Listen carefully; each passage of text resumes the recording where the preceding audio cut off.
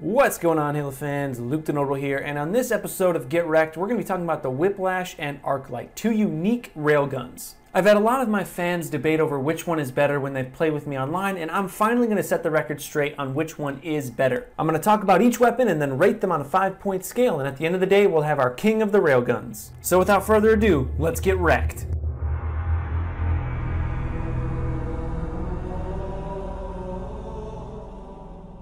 For starters, I want to get it out there that the railgun is my favorite rec card to use in all of Warzone so far. And that's because when I first found out about it, I had nightmares about it. It lived under my bed. I had to check my closet every night for the Whiplash. People that play Dark Souls praise the sun. Halo 5 players praise the Whiplash. This thing is like if Mark Wahlberg ate Mark Wahlberg. If there was a rematch between Bruce Lee and Chuck Norris, the guy with the Whiplash would kill both of them. In Halo 2, when Sergeant Johnson talked about he knew what ladies liked, he was talking about the Whiplash. I've already stated in multiple videos that the railgun, in my opinion, is the greatest gun in Halo 5, and the Whiplash is just an upgraded railgun. This thing does more damage, has a bigger clip, and recharges much faster. This thing is great against Spartans, vehicles, bosses. Everything dies to the Whiplash. I've never had one of these things in my hands and not gotten an overkill. It's that good. Now it's time to rate the almighty railgun. I gave this a 1.25 for rec level because this is the greatest level 4 rec card in the game. If you try to argue with me, I'm just going to pull out more John Cena references. I've had games where I have a Whiplash in the first 4 minutes, and that's incredibly powerful when people are running around the map with assault rifles.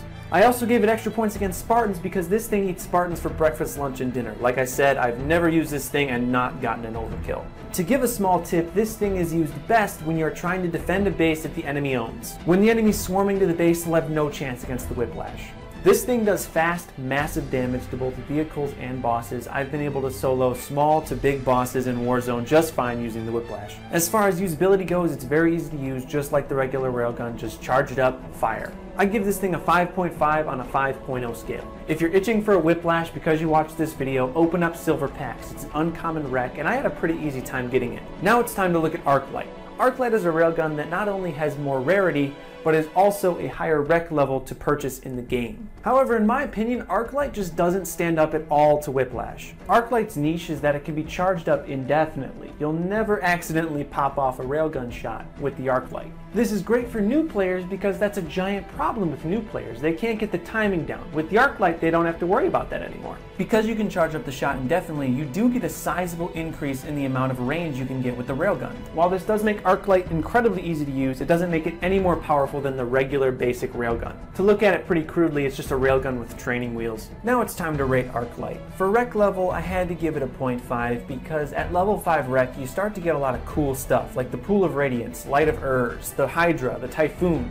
All these different weapons that are so much cooler and so much better than a basic railgun. I give it a 1.0 against Spartans because it's still a railgun. This thing is good against them. Against vehicles and bosses, it gets a 0.75. While it's good against both of those, it's not great. You're not going to be able to solo the vehicles and the bosses in the game. For usability, I did give it extra points because, like I said before, this is a railgun with training wheels. It's incredibly helpful for new players that aren't used to the railgun and still want to get all of the benefits of one. You might be wondering how this thing got such a high score when I was bashing it earlier. At the end of the day, the ArcLight is still a railgun. The railgun is the greatest gun in the game. It is nowhere near as awesome as the Whiplash or even some guns in its own class, but it still does its job very well. I think ArcLight and Whiplash should be switched as far as rarity and rec level goes. Whiplash is just much more appropriate to be at level 5 or even a level 6 rec. ArcLight can still survive as a rare level 4 rec.